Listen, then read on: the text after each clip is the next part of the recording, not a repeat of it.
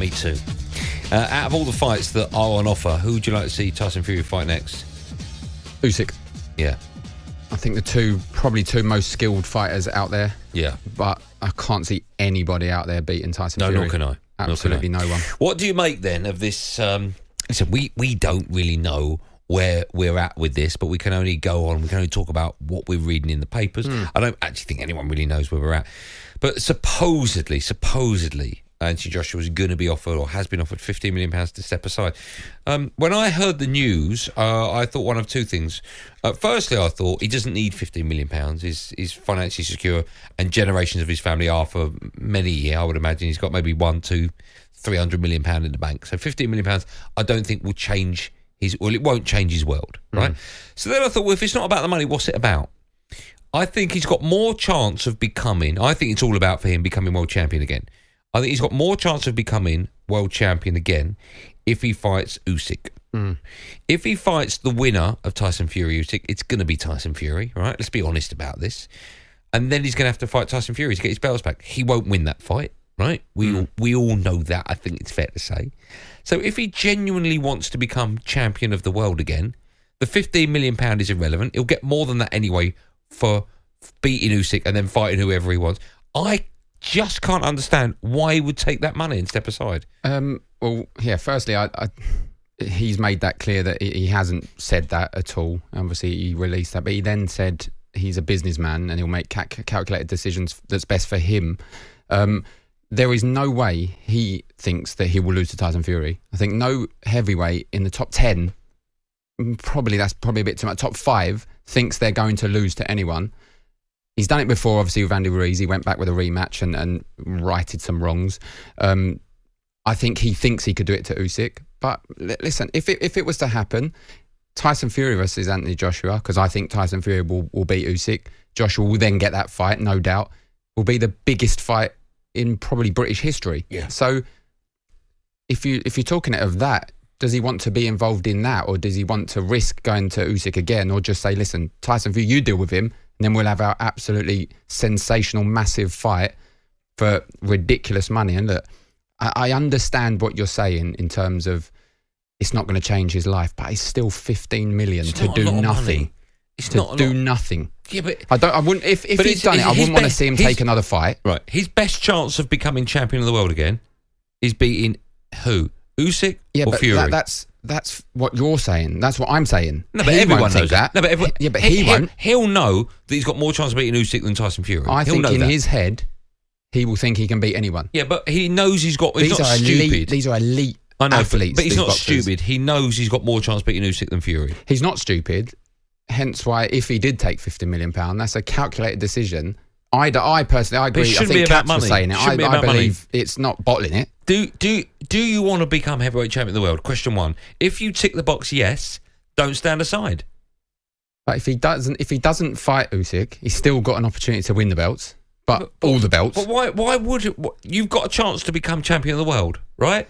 Do you want to take the chance, or do you want to move away and let someone else get it? Why would you move? If you think you can beat anyone, why would you step aside? You're going to get more than £15 million for Usyk. He's obviously, it seems to be, if it's true, these rumours, that he's being pressurised to move aside. And listen, it's in his hands, though. If we he says know no, what he said.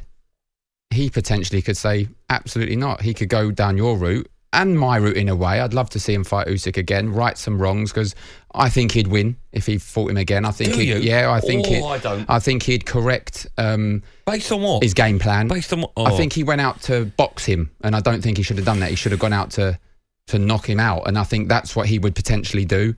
Usyk's a fantastic fighter, we know that, but we've not seen his chin as such. We've not seen if he can handle it. Derek Chisora gave him a fantastic fight, let's be honest, but Anthony Joshua, if we went out there and for first 6 rounds, I'm gonna knock him out. If he catches him, I think he would. So I think he could potentially beat Usyk again.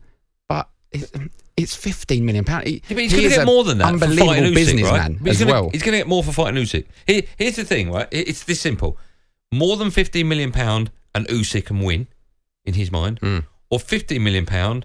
And no titles, and then your next fight you're going to lose. I also look at it though and think if he's a calculated businessman and he is smart, he'll look, and I think Simon Jordan was talking about, if he loses to Usyk again, there's probably not much he can go. Maybe a Dillian White for the best British heavyweight again, that fight. If he misses this one, fights Tyson Fury and loses, he's then got a lot more fights he can fall back on than he would if he fights Usyk. It's all about ambition, though, isn't it? I mean, I'd love to see. Look, I'm with you. I'd love to see him fight Usyk again, take the belts, and then you'll have this even bigger British fight with Tyson Fury. But no one's going to beat Tyson Fury, in my opinion. I think he is number one out there by a million miles at the moment. But he's a businessman as well. He's a fighter, but he's a businessman as well. And if you want £50 million is a lot of money. But you're going to get £50 million either way. Mm. You're going to get it either way. You're either going to get it and fight, or you're going to get it and not fight. And that's, for me, £50 million is not stepping aside. That is a huge offer to move over. So but you're getting the money. You're getting the money. There will be £50 million or more in his bank account. He'll either fight Usyk and try and win the title, or he won't fight. So it's basically, the question is, do you want to fight? He's going to have an extra 15 million then. That'd be an extra 15 million. Because Usyk will fight Tyson Fury. Yeah, but he'll fight Tyson Fury. Then, if he loses, he's probably got Usyk to fall back on, rematch. He's got Dillian White. I think it ruins his legacy. Deontay Wilder. Do you think it ruins his legacy? No. I do. Let's go to the phone lines. 03717223324. Glenn's first up. Hello, Glenn. Hello, mate. How you doing? I'm good. Very well. I think AJ and Fury will never happen. I mean, everyone. The big fight going back in the day was Riddick Bowe and Lennox Lewis. There was no sort of fight Lewis. Is this fight's going to happen? It never did. The rival promoters couldn't agree a purse or agree a deal. And I think Fury and AJ is going to be exactly the same thing. I've been saying this for the last 3 years. That fight will never ever happen. The only reason I'd say, I tend to agree with you, Glenn, but the only reason I say it might happen is because it might generate so much money that both fighters and both promoters couldn't dream of turning it down. Yeah, I see what you're saying there, but the thing is, the promoters might have turned it down. Because they're rival promoters, like you got Eddie Hearn and Frank Warren. Fury's with, but Frank Warren. They don't like each other. Glenn, do you agree with Andy? If he steps aside, has he ruined his legacy, or do you think that would be the right thing to do? Totally. No, if he steps aside, he's bottled it. He really has. You know, he fought the wrong fight against Ruiz. It was a fat guy that sacked him. Alexander Usyk was a cruiserweight that outboxed him. And what was AJ thinking? Trying to outbox a cruiserweight. He was a bigger guy, the heavier guy. He should have literally steamrolled him, walked through him. You know? Do you think they fight again and that's what he does? He's got no choice. He can't outbox the cruiserweight. Usyk is too quick for AJ. Yeah. He's too quick. He's a lighter man. He can dance around. Jab AJ says, I'm lucky this last time. Glenn, the only chance AJ's got to beat Usyk is steamroller him.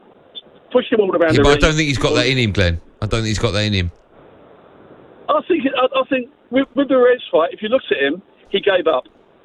When he went down for the third or fourth time, he spat his gum shield out and he gave up. Yeah, but when he had the rematch with Andy Ruiz Jr., right, it went to points. And everyone was saying, oh, we fought so well. It went to points against a fighter that was in worse shape than when he was in bad shape when he lost to him. And it went to, like, he couldn't even beat Andy Ruiz Jr. in 12 rounds. How is he meant to beat Usyk? No. I cannot see that in a million years. Yeah, ain't going to happen. And if he fights Fury will knock him out inside 3 or 4 rounds. Yeah, I agree with that. Glenn, thanks for your call. Have a safe journey back. Yeah, cheers, mate. Bye. Thanks. What he said, though, and I agree, if you fight Usyk and he loses, you will never, ever see Tyson Fury and Joshua. You won't. Oh, I think you will for money. I think you can never say never with boxing. Like, we had this with AJ and Deontay Wilder. You're more like, if he loses to Usyk again, you're more likely to see AJ Deontay Wilder than Tyson Fury. Okay, we'll take calls on all things Anthony Joshua. Does it ruin his legacy? Is he bottling it, or is it the right thing to do? 03717223344. This is Drive on talkSPORT with We Buy Any Car. Rated excellent on Trustpilot with over 115,000 reviews.